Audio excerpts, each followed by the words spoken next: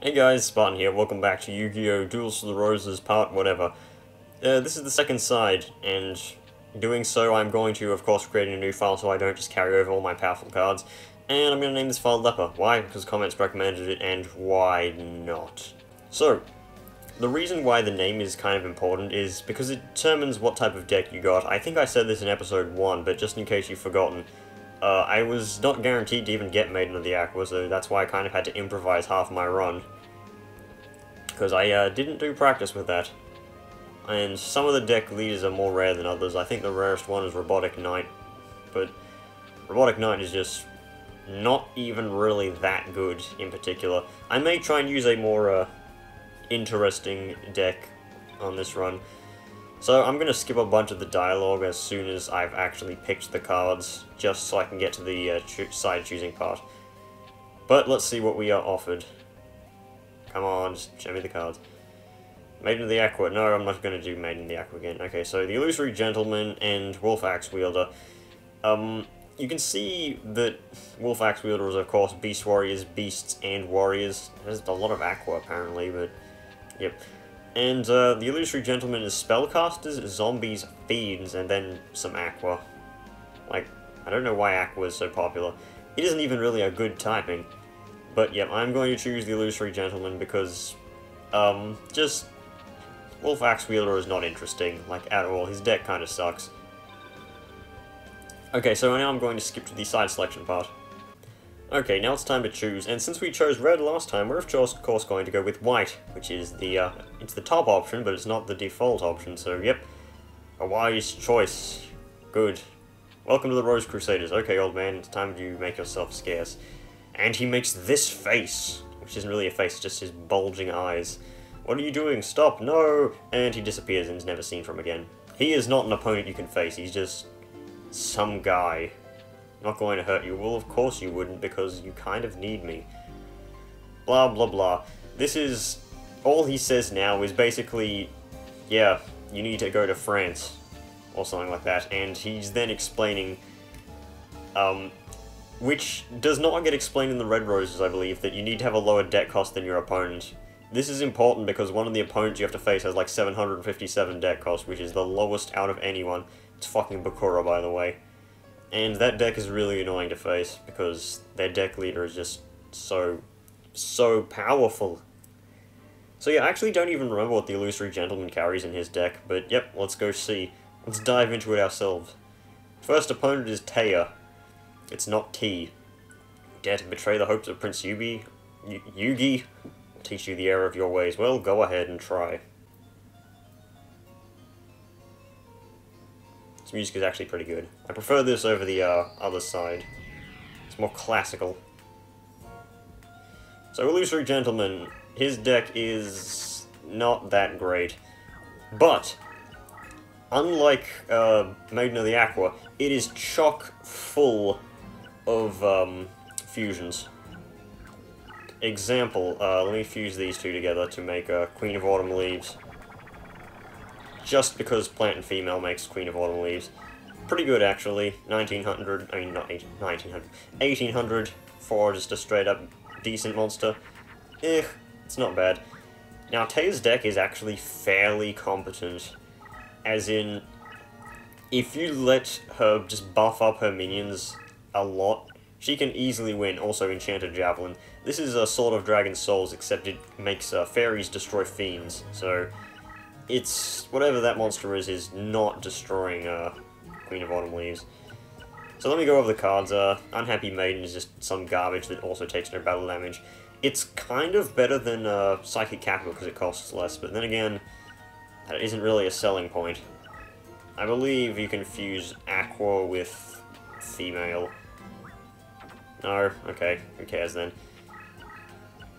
Also, Rogue Doll is actually really good in this game if you are choosing the other side, because it instantly destroys zombies, which means you can run Rogue Doll against Bones, and Bones will just, like, destroy all of his monsters because he doesn't know how the effect works. It's funny, actually. I should probably find footage of that later. Also, we're going to see a bunch more card animations. First being Radiant Temperature and Queen of Autumn Leaves. One thing I'd like to say about this campaign, it's significantly harder than the other, so I'll have to do some grinding much faster than the other file. The other file I at least had to wait until Pegasus. Is it just me, or does this look choppy as all hell? It's all the motion blur. So Ray and Temperature's effect is that it is kind of like Jiragumo. It negates opponents' buffs and debuffs.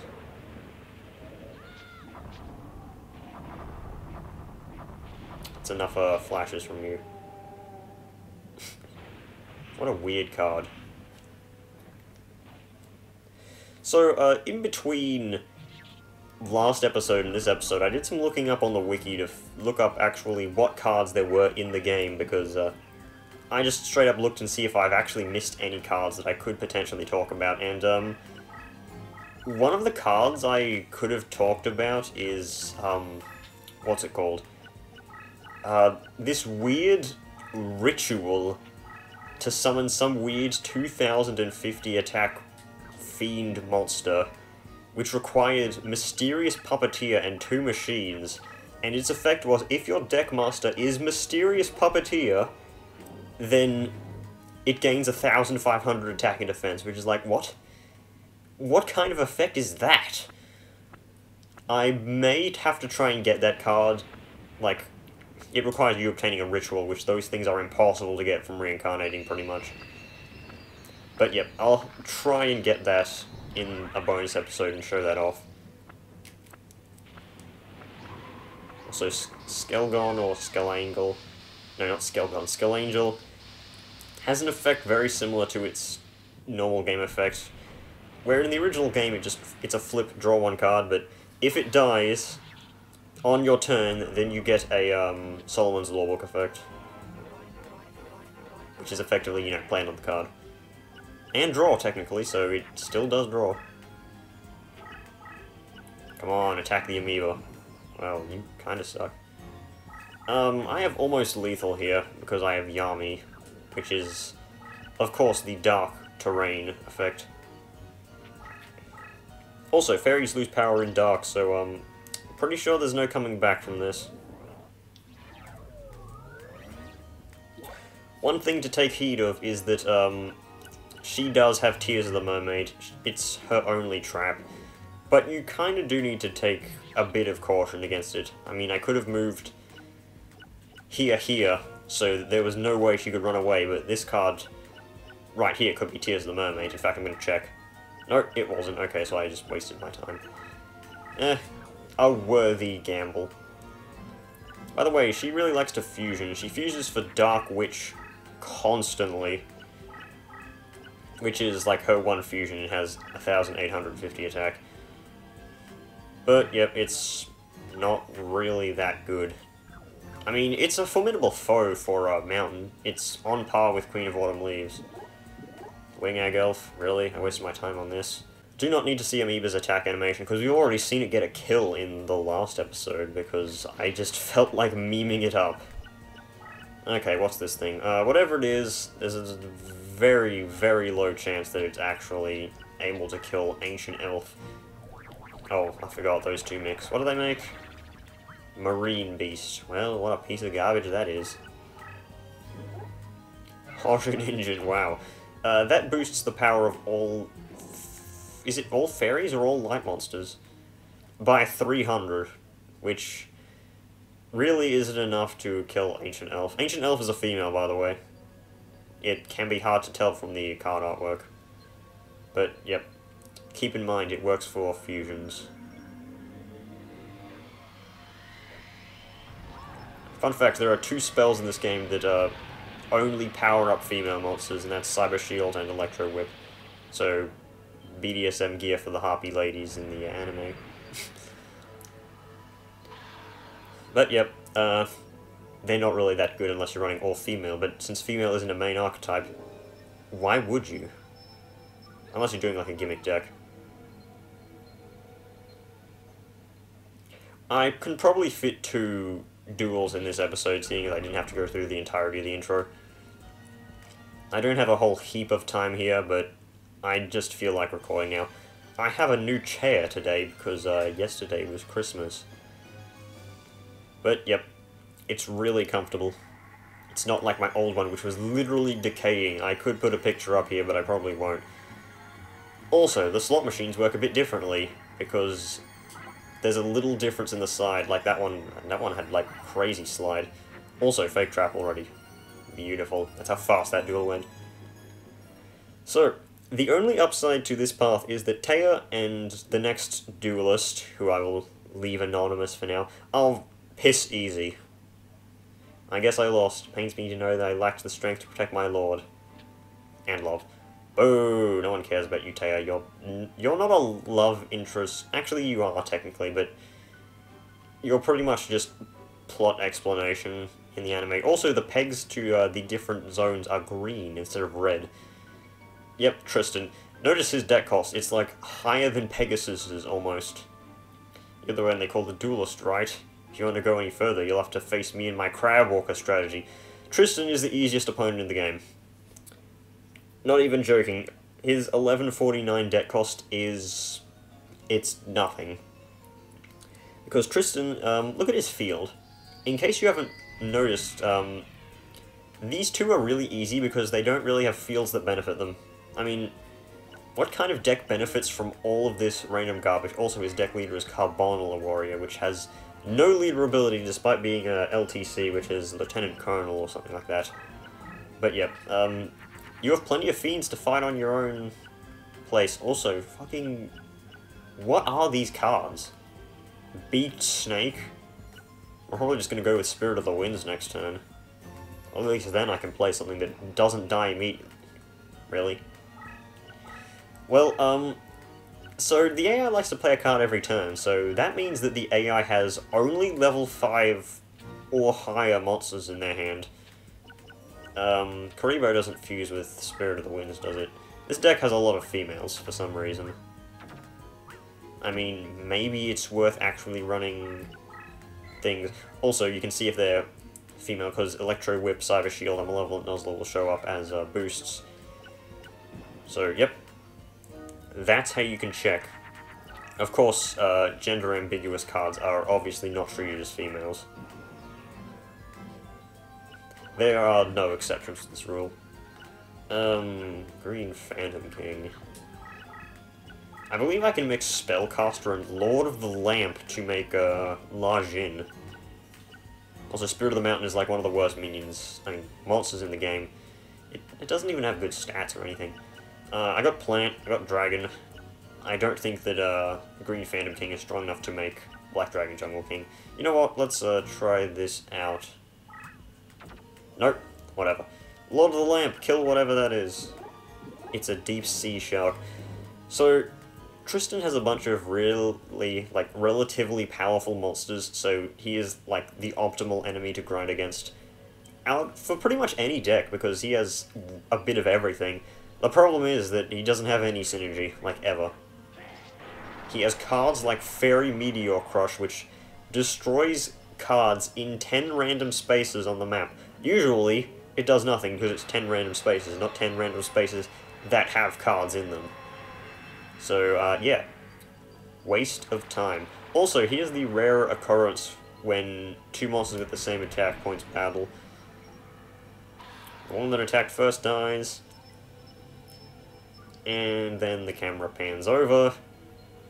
And the second monster has died. Mutually assured destruction.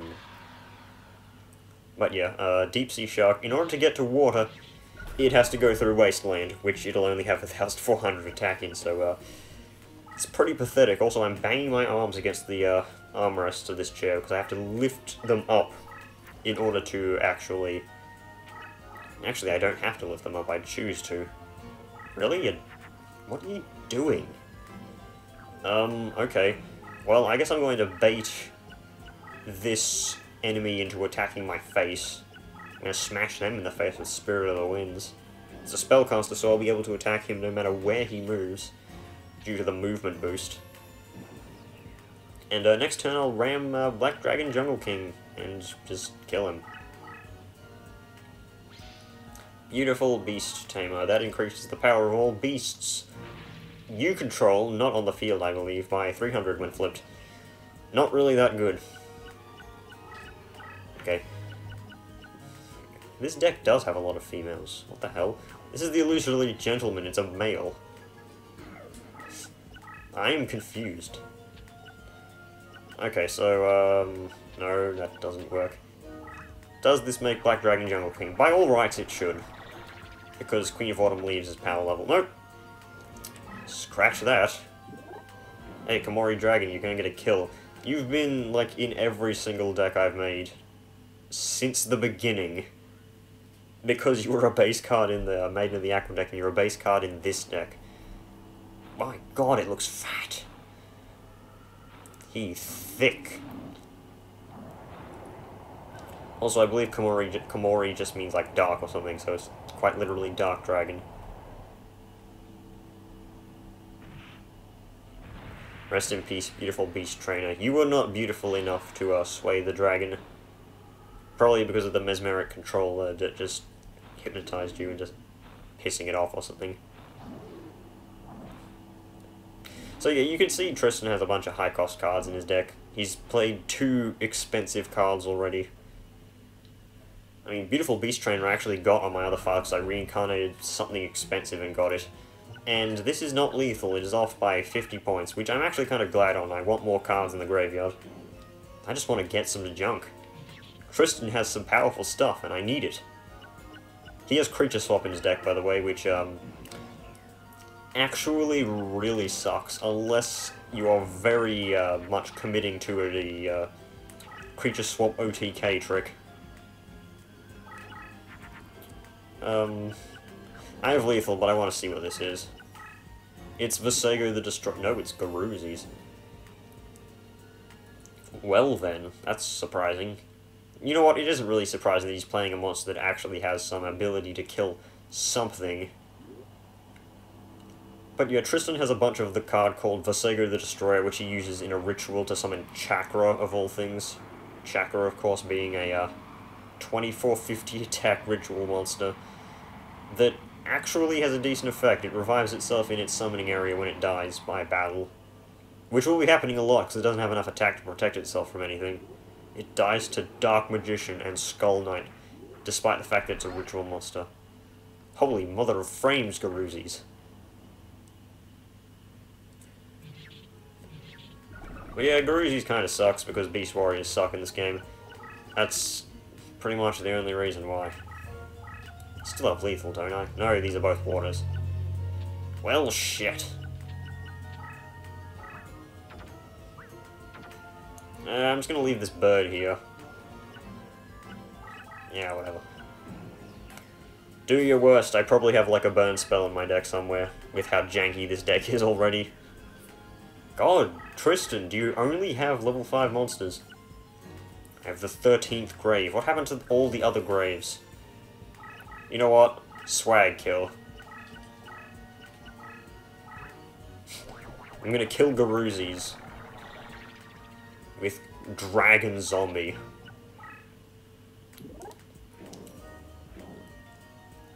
Also, I'd like to point out that Skeleton is also a sub-archetype, just like Female. Dragon Zombie can fuse into Skelgon with, whatchamacallit, a skeleton-type monster. Which means, guess what? Freaking Skull Servant meta. Skull Servant is actually a really bad card in this game. Just because it's a 300... Actually, it's effectively a 600, 500 for 11 deck cost. No, it's not. It's a 600, 500 for 10 deck cost, which means technically you get more bang for your buck, but it's... like, it's really fusion material only. It's not even good in Crush. Dragon Zombie is also pretty much the most min-maxed monster you can get in terms of attack to deck cost. 1600 0 defense is just 16 deck cost for a 1600 beta. It's pretty good. It's really nice. I don't know where this deck is going to go. Maybe I'll wait until my first actual, like, triple slot machine card. Let's see, can I get, I actually just want that shark. Nice, got the shark. I can't really fuse anything with it, it's just relatively powerful. And Carbonala Warrior, which has no use. Carbonala Warrior is a card that is exactly the same as Kojakoki, and that's it. I don't believe it, you beat the crap out of me! Your deck really sucks, Tristan. You need some synergy, you need some traps. You have none of them. You need a bunch of stuff, like, not Mystery Hand. Okay, so the next opponent is Mai. I'm going to go for a quick thumb through my deck right now to see if there's any possible way I could actually beat Mai. If not, I need to grind. So the most expensive card in my deck is Illusionist Faceless Mage, followed by Magic Jammer, Crow Goblin, Musician King, Spirit of the Wind, Spirit of the Mountain, Rogue Doll, Yami, Doma the Angel of Silence, a fairy type monster, Rare Fish, Magical Ghost. Yeah, I have a bunch of garbage in this deck. It's, oh look, it's Unizombie, except it's Unizombie, but it's literally the old version of Unizombie that has no effect. I mean, look at him. Look at him, compare him to Unizombie. It's the exact same card. But yeah, I have a Ancient Brain, really. I literally have no way of beating Mai, because my deck is just too weak right now. Wow, Tama, 100 damage for 5 deck cost, OP.